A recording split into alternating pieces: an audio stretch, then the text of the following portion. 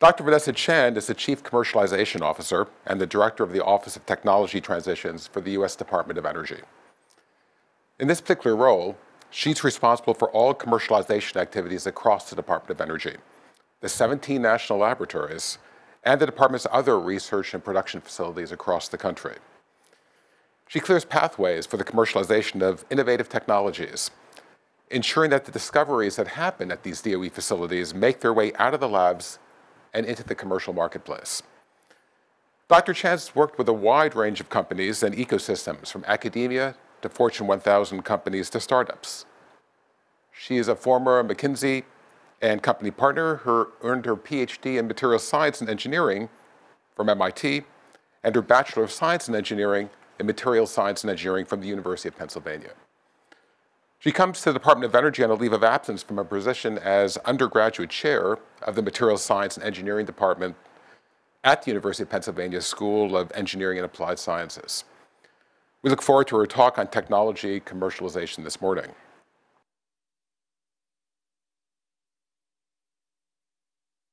Basically, what I wanted to do is, first of all, thank David and Juan for inviting me to come speak to you here. The University of Chicago is a very important partner to the Department of Energy because obviously they run two of our labs, Argonne and Fermi. And I had the pleasure of spending the past few days with David, really learning more about, especially the quantum partnership. Had a chance to visit the University of Chicago labs and the work that they're doing in quantum. Had a tour of the Advanced Photon Source, which is an amazing resource at Argonne. And one of the first things I did as the Chief Commercialization Officer was to launch Duality. And really what I wanted to do today was share with you some thoughts I had as the Chief Commercialization Officer of the Department of Energy, what I really think universities should start doing in order to get the next generation driving towards impact. David had a chance to share where my background perspectives come from, but I thought it'd be helpful for you in just one snapshot to really see I'm coming from a pretty diverse background. I come from academia in the sense of I got a PhD and went through all of that. I've worked with really large companies, helping them to drive commercialization. I've also launched my own consumer product inventions and so learned to commercialize my own things. And I've spent a lot of time with startups and big companies advising them on how to do this as well. I'm currently on leave of absence, where really what I was trying to do was transform engineering education. And what I'm going to share with you today is the work that I was doing there in order to ensure the next generation can have an impact with the work that they're doing. And the really neat thing is in my new role is everything on this page is actually completely relevant, including my time on QVC, on the things that I'm doing here at the Department of Energy. But my focus really today is around my vision of where engineering education needs to go and why that's the case. So this is actually a pretty personal story for me. Because in the key thing for this is that I think everyone needs to have a Venn diagram. And so for me, my Venn diagram is technology, business, being a maker, and around all this is education. I think everything we do, including the work I'm doing at DOE, is educating, getting people on the same page. And it's a personal story because I had a really hard time thinking about how to have an impact in the real world when I graduated coming out of MIT. And so, people were really excited about the work I had done there. I had a first paper author in science, which is, a big deal. We had a patent. But when I went to McKinsey and Company, the reason why I went was because I really wasn't sure how the work I had done for 5 years was actually going to change the world. We had synthesized with a collaborator 0.3 grams of a polymer. My research was around creating ceramic nanostructures from block copolymers. And yes, Binda, we did that 2 years ago, right? And what I was really trying to figure out is how do we use self-assembled techniques to create new high temperature performance materials? And it was really great work because we had a chance to mathematically kind of simulate what these block copolymer structures could look like. And then what I was able to do as an experimentalist was show that they they exist in real life. But if you're to ask me, how was that going to actually drive commercial impact or make a difference in the world, I wasn't sure. And I was really hungering for knowledge on how to do that. And so the idea was I'd go to McKinsey & Company for 2 years, really understand what the real world is doing, and then I would use it to become a better applied researcher at a university. However, I ended up going there for 13 years because my very first study was a tech transfer study, and I was helping a company figure out how drive commercial impact from the investments that they were making. And I will tell you that my transition to McKinsey was a really rocky one. And it was really rocky because a lot of the real world skills that you need to thrive in the real world were not taught at all to me. And I had to kind of learn them on the fly. And so what I wanted to do today was really talk about, why there is that disconnect. So in the real world, we are really trying to drive impact, but the students' world is really different, right? They're focused on GPAs. Can you score high on a test? How many classes are you taking? The number of majors you have. That's really what undergrads are focused on. In the real world, most places don't care what your GPA is, maybe for your first job, but in reality, nobody really cares. You're not promoted based on being the smartest person in the room. And EQ is actually far more important than IQ in terms of your ability to move organizations and to drive change. And it's these soft skills that are really what is going to drive success. And we do not formally teach them at all in academic institutions. And the reality is when seniors graduate, 85% of job success is coming from these well-developed soft skills, and only 15% comes from technical skills and knowledge. And Google had done some work to look at what are the 10 traits of successful people. And then if you look at it, only one of the 10 traits has to do with technical skills. So if we really are going to drive impact in the world, how do we formally drive the other 9 traits and teach our engineering and science students the kinds of things they need in order to really have an impact? And so my goal when I was an educator at Penn was really complement the deep technical skills that all the academic institutions know how to do and complement them with readiness in the workplace. And so I took a basically 3-pronged approach, which I'm going to share with you today. One was to revamp one of the courses I taught, which is a senior design curriculum. Second was to think about new ways to kind of scale through project competitions beyond just my department. And then really thinking about ways that we bring industry into it. So let me start with the senior design curriculum.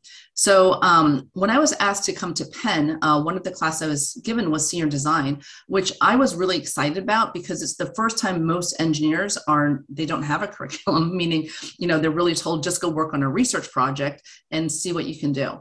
And I was like, this is a perfect backbone to actually build out a lot of the themes that I think we need to drive workplace readiness. And I'm going to share with you 3 mindsets that I was formally teaching, as well as soft or, real world skills that I think also really critical.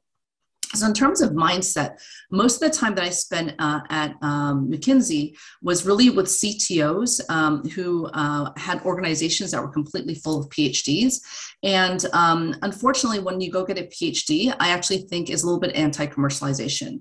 And why do I say that? No, that's a controversial statement.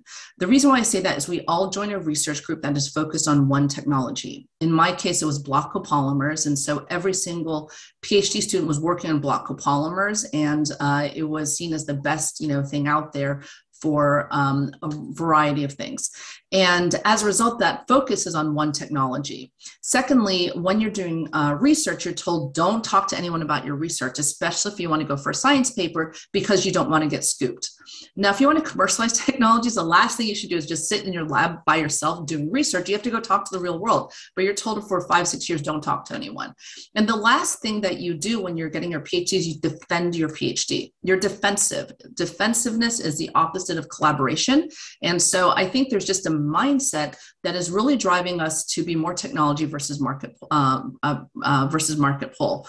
And so really the way we're trained is let's think about what we've invented and let's push it out to the market. And I spend a lot of time retraining engineers to be like, okay, forget about the technology you're working on. What's the problem we have to solve in the real world? Let's be technology agnostic. let's not care about what your pet projects are or the things that you're working on. Let's ask ourselves, what are the problems we have to solve, and use that to guide us, right, to the patents that we actually want to drive towards. So that mindset of market pull versus technology push is really critical. And so the way in which I was really teaching that for our students was I'd share material science vignettes of how innovation was done. Here's an example of a company in Latin America where they saw there's all this trash out there. They actually, and they also have a housing shortage for inexpensive housing. So they were taking all this trash and creating Lego bricks, right? These massive bricks made out of all this landfill plastic, and using them to build really inexpensive houses in a week. So that is, examples of the kinds of commercialization and problems I was having people look at and ask, how do we aim material science towards it? I also would spend a lot of time talking about the nuances of materials commercialization. One of the challenges is that you may invent something that really benefits the consumer, but there's all these other people in between that you have to convince to adopt the technology before the consumer ever sees it. So there's a catch-22, because if you go to an OEM, say, I have this great technology solution, it's amazing, we want to put into cars, the OEM will be like, that's great, is there a stable supply chain? You go to the stable supply chain saying, there's this amazing material you guys need to adopt to sell to OEMs, like, great, will the OEM take an offtake agreement? So understanding the nuances of materials commercialization was extremely important. I also forced them to talk to the market. So for their senior theses, they had to call dozens of people to really understand what the problems are and how the work they were doing could solve it. I also was looking at formal partnerships with industry. I'll talk about that a little bit. And all of this was to really frame the problem of senior design in the real world, asking themselves throughout the entire year, why are they trying to solve this problem, and how is their technology going to solve it? The second mindset that I was really pushing hard on was test and learn versus perfect planning. I found this myself when I was an engineer, is I would read a ton of papers. I needed to know anything before I could speak. If we do that, you get long lead times. You have a lot of challenges, right, in terms of actually getting stuff done. And so getting them into the mindset of perfection is the opposite of progress was really important. And so I would do things like, you have to deliver your first result. What will it be? The scrappier, the better. And we do some problem solving sessions around, let's talk about a solar cell. What's the easiest prototype that you could build? And I got them into the mindset where literally this is an amazing prototype, right? This was a group that was trying to figure out how would they potentially bubble gas into a reactor, and they created this really simple prototype. And it was just getting them the mindset of when you're building something, it doesn't have to be perfect. The third mindset, which I think is really, really critical, is the growth mindset versus the fixed mindset. In the pre-K to 12 education system, we really kind of get people more into fixed mindset because we're really focused on GPA. And a fixed mindset is one where you're more focused on your outcomes versus learning. You believe you're either good at something or you're not. And as a result, you get really frustrated and will give up if things aren't going well, or even worse, you refuse to do things you're not great at. Growth mindset is really looking more about learning things and worrying less if you're perfect at something, and just trying hard to try new things. And so really small things made a big difference to shift this. So one of the things that I did was in class, everyone had to speak. And so you had to say something. And so once you said something, I'd throw you a tennis ball, and you could not leave my classroom until you held a tennis ball. And if you held a tennis ball, you weren't allowed to speak, because extroverts oftentimes take a lot of the airtime. So a lot of the introverts in my class would oftentimes not speak because they're afraid of looking stupid, but I really was forcing them. So by the end of, the 6th or 7th lecture, everyone was speaking, even the introverts, because they were forced to, and they started getting more natural at it. We started driving more accountability. So in the real world, if I decide not to go to a meeting, people will notice, because that is part of my job. And so a lot of what professors do is they have more of the class attendance be a bigger part of the percentage, so that people actually will come to class. And I was like, look, I don't get paid more by going to meetings. I'm expected to. And so if you weren't going to join my class, you had to tell me 24 hours in advance unless it's an emergency, and either had to be a good reason why, it had to be an excused absence. And if if you didn't turn up, I would take 2% off your final grade, because that is what happens in the real world. Is if you don't show up for things, people start noticing, you start getting penalized for it. And so really driving that accountability, what I thought was really important. And we also started having other students start to critique and give input and feedback into each other's work. And so it really got to the mindset of collaboration, the mindset of needing to grow with each other. And these small things, and they're all very small, when you do a lot of them in a classroom, really starts getting to a mindset change. And this is something I'm really passionate about. So when I was given the honor of giving Penn's commencement speech in 2018, I actually spent a lot of time talking about why GPA doesn't matter. And I know that's pretty controversial coming from an engineering professor. And I also was really trying to demystify failing and said it was very natural, like we all do it, and it's similar to farting. And it went viral, and I'm really excited about this because of the fact that it's really demystifying failure. And so if you want to learn more, you can see the commencement speech there. But I've had students all over the world reach out. In fact, people who are in similar age to me and Bindu, who are excited that, a reframing of failing is really helping with the mindset to drive towards growth. So the next thing I want to share is what are the soft skills that, I was really trying to build in senior design. And I won't go through these, but you'll recognize these for anyone who's spent any time in the real and complicated world. These are the things that we need to know in order to drive towards impact. And so what I was really trying to do was make sure we're building all these kinds of skills through our senior theses. And I was evolving as I went. So in the first year, I actually was negotiating my contract as the school had actually started. So I had to co-teach my first year and was seeing a curriculum that I didn't really think was building the real world skills we needed. So I did a timeout in second semester, said I'm throwing out the existing curriculum, and here's the real world skills I think they need, and really focus on amazing presentation, self-reflection, and how do you frame the technology in the real world. What was really exciting was that ABET actually came to review us at the end of my first year that I was there, and they actually ID'd the work I was doing at senior design as something that was really critical to do more of, because this workplace readiness was something that was novel and they want to see more of.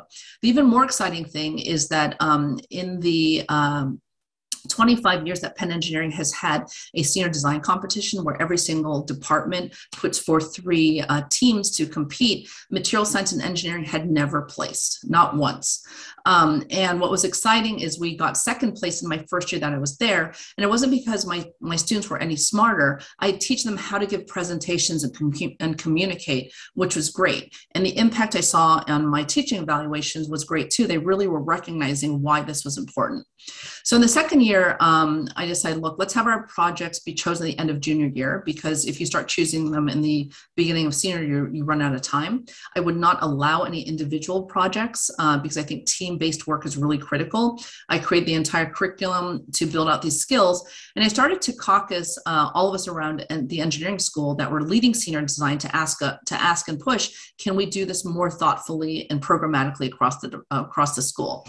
What was exciting was in that year, we won first and third. And that was really transformational because usually there's another department, mechanical engineering, that wins everything. And so for material science, actually take first and third was enormous. I started giving more talks about real world skills, started getting some coverage on it. People were very excited about this angle. And then I was recognized as one of the top 20 undergrad teachers in the School of Engineering and Applied Sciences, which to me was the most important thing because it meant students were understanding how this was important. So at the end of my second year, I started to bring everyone together and really try to think about how do we actually drive interdisciplinary senior design teams. Up until this point, it was siloed where every department had their own senior design teams, very few cross-roughing between departments, but that's not how the real world works. The real world, there is multiple disciplines working together. I also thought it was important for corporate sponsors to come in because I really want the students to see what the real world problems are. And so, in the third year, We had a record number of interdisciplinary senior design projects. A third of my students in senior design were actually not material science and engineering. And I had a lot of companies actually share their problems, and the students started working on these. We also started to coordinate curriculum across the engineering school. And I was really excited to refine the curriculum beyond senior design. And I was the undergrad chair of the material science department. I'd become that at the end of my first year, which was a big deal because I'm a non-tenured, non-research professor. I do have an endowed chair, but it's the first time that a non-tenured, non-research professor was an undergrad chair, but I wanted to do that so I could drive curriculum design. And the big thing I want to share is we did a huge thing where we went from 40 CUs, that was what's required for graduation, and we dropped it down to 37 CUs across the entire engineering school. Why is that a big deal? Is normally in the College of Arts and Sciences, you only need 32 credit units to actually graduate, whereas in engineering school, you need 40, so it's always a badge of honor. However, what I really wanted to do was tell students, take the extra 3 credit units and use that time to build a passion project at Penn. So passion project could be founding a startup, creating a new STEM program, developing a movie. It doesn't matter. But the key about this is we really, really, really want you to be thinking about ways in which you can build out real world skills beyond the classroom.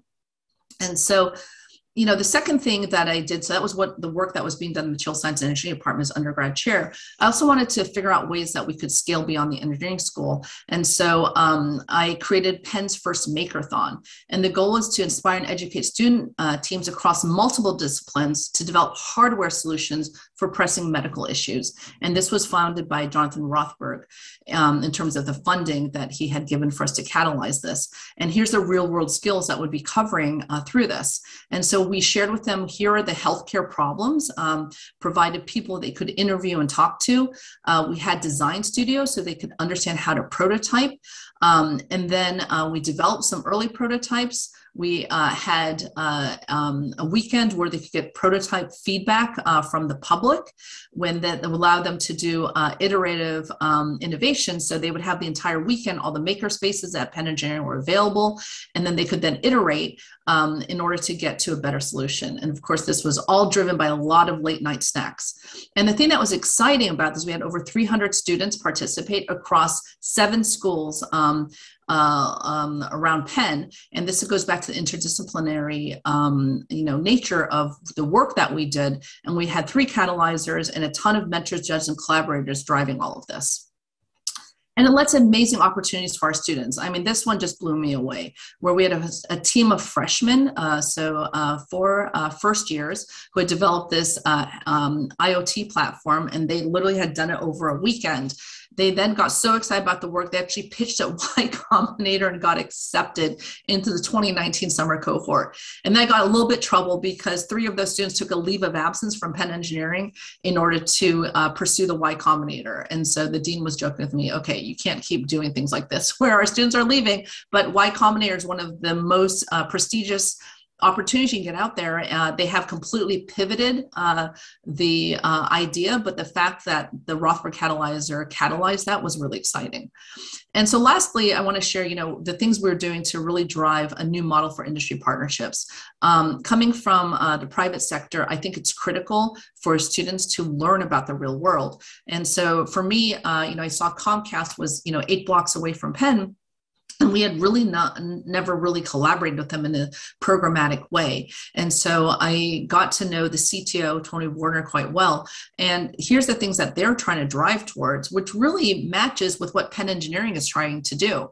And so, what we did was created a multi-level partnership, which I won't go into details with you, but it led to some really incredible opportunities. And the one I'm going to showcase for you is I had a student in my internal entrepreneurship class, that's another class that I teach, who came to me and said, hey, I have this technology I want to work on for senior design where I can take video camera feeds and de-identify people and make them into kind of moving objects, and I can kind of predict actions that they'll be taking using AI and machine learning. I really want to aim it towards anti-violence and security and the security area. So I've already spoken to the chief of police at Penn to see if I can get access to their video feeds and so forth. I just happened to have Leon Lai in my office that day from Comcast. He's the VP of AI, and I asked him to come help judge that year's senior design competition. I was like, hey, you know, told my student, why don't you come to my office at this time? I actually want you to introduce you to someone. So Leon sat down with the student and said, hey, tell me about your idea. And Leon said, actually, this would be amazing for anti-shoplifting, because one of the issues is there's a lot of bias around trying to identify who's shoplifting. If you can de-identify everyone, this would be amazing. And they had a really great conversation. That student in less than 24 hours put together a 7-page proposal on this, which I sent to Leon, and Leon's like, oh my gosh, I will be this person's sponsor in terms of helping them think about stuff. They were not at all interested in the IP or anything. It's like, I just want to help a really top-notch student think about this. So he built out a team, the student did, and I mentored him throughout his time working on senior design along with Tony at Comcast. And at the end of the year, he created a company called Percepta, and then entered a bunch of pitch competitions, one of which was at Wharton.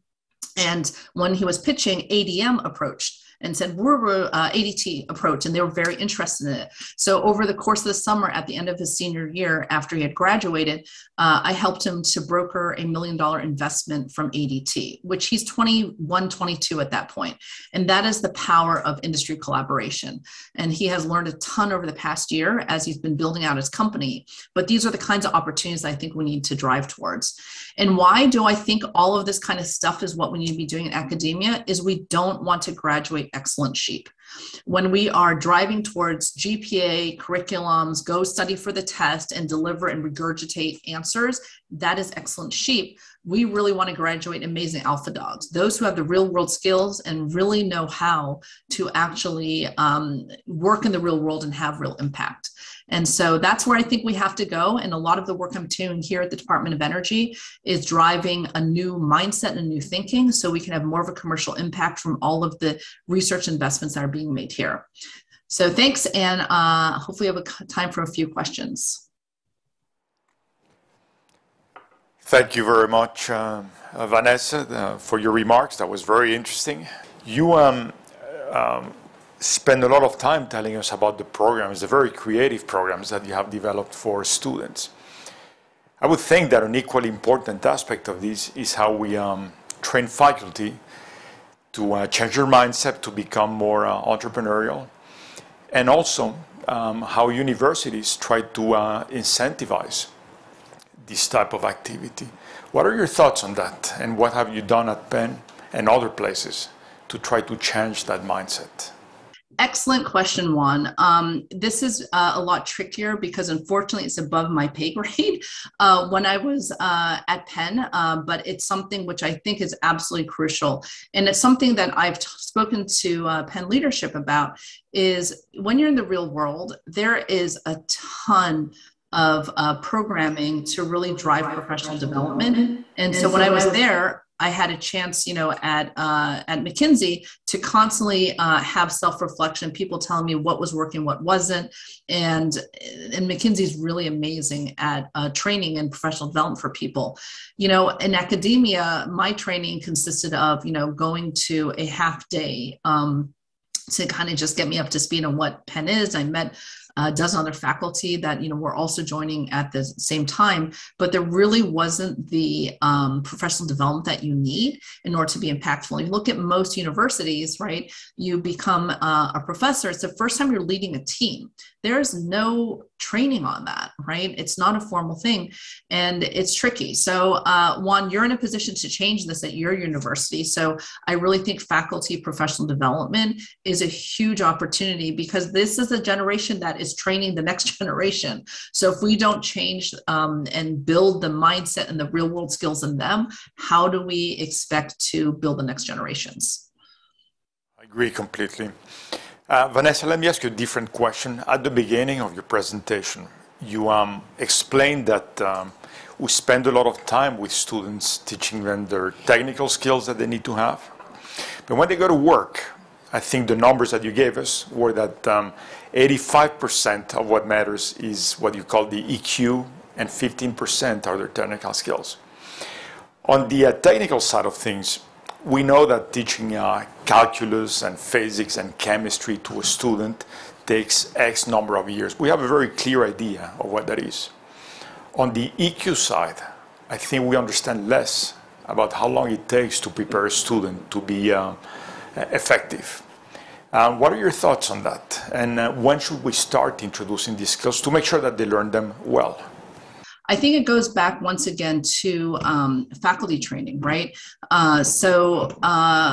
I think people need to be given the opportunity to kind of learn these things on the fly, and have coaches that are sitting in on faculty meetings or even in grad student groups to get the feedback. So a lot of the way you learn is by doing. And so understanding and situations and getting knowledge through role playing of how you might handle some of these things.